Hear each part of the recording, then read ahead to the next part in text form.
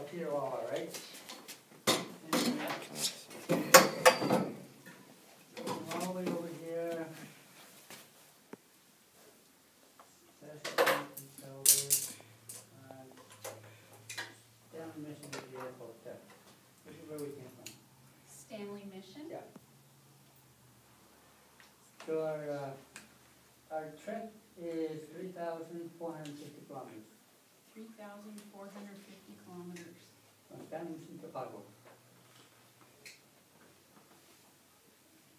So, and as you went, you picked up some people along the way? Yeah, Prince Albert. We picked up 3 from Prince Albert, which are Vanessa, Brad, and Jamie. That'll be right there. So if we finish Ottawa, we would be walking about roughly about 3,100 some odd kilometers to Ottawa. Thank you for that. Okay, 5Ws, eh? Who we are, the name's up there, that's who we are, the walkers, Simple Journey Walkers.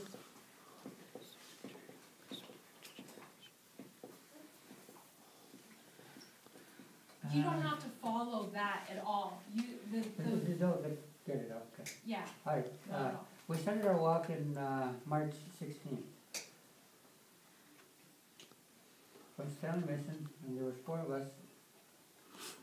Myself and my wife, Marjorie, my sister Joyce, and my niece, Kara. And for the purpose of this walk is to stand up against the Bill C-45 and 38. That's the omnibus bill that was introduced in December the 5th.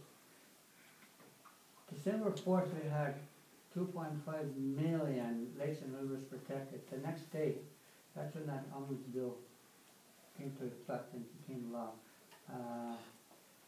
So our rivers and lakes were only 87 protected. 87, that's 99% gone.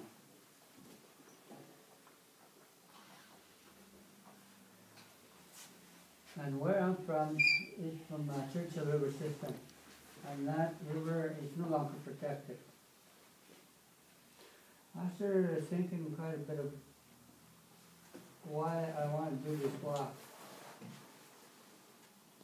I thought about fish, the animals, and the flying creatures,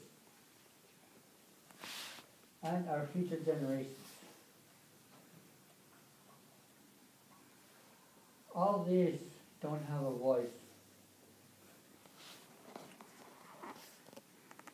So the purpose of our walk is to protect all of these, the birds, the animals, the fish, too, and the future generations. So that is our main purpose.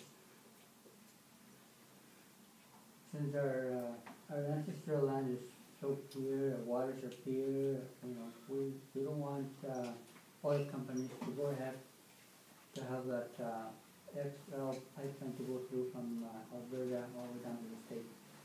Because they're not guaranteed they're not going to have an oil spill, right? They're not guaranteed. Today we see so many oil spills in both the United States and Canada. Today we still see quite a bit of oil spilling, and they're poisoning the water. So we must do something about that before that goes through, that happens. But actually that did become the law on the 5th. So, but the government did have a willingness to rescind some legislators that were law-related, like gun registry. They rescinded that. So we're hoping they will do this if we speak and bring awareness to general population. Hopefully they'll spread more awareness.